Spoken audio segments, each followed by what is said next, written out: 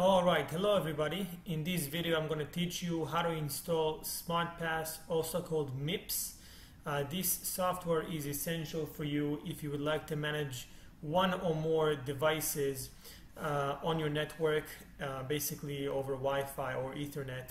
That way you don't have to touch the device every time. So in the folder that you're going to download, you're going to have this file over here, the setup file. You're going to double click on it.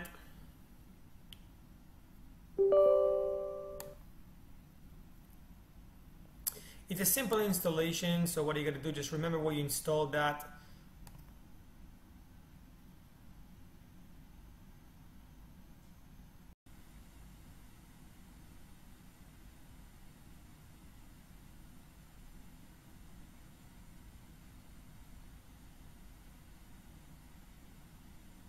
Well, as you can see, started boot. That means that whenever you're going to start up your computer, it's going to start automatically. You can click on complete installation.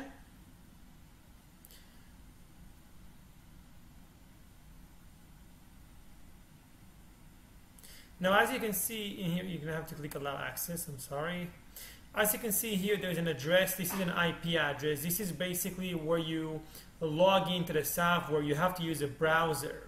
Okay, I recommend using Chrome just because this is a suggested internet browser. So we're going to copy that and go here, and we're going to paste that on the URL line. Click on enter. Over here you might want to change that to English on the top right corner. The admin username and password, the default ones, are going to be admin, and the password is 123456. Okay, click on login. This is basically where you can see everything. This is the software. This is where your installation has finished to install MIPS.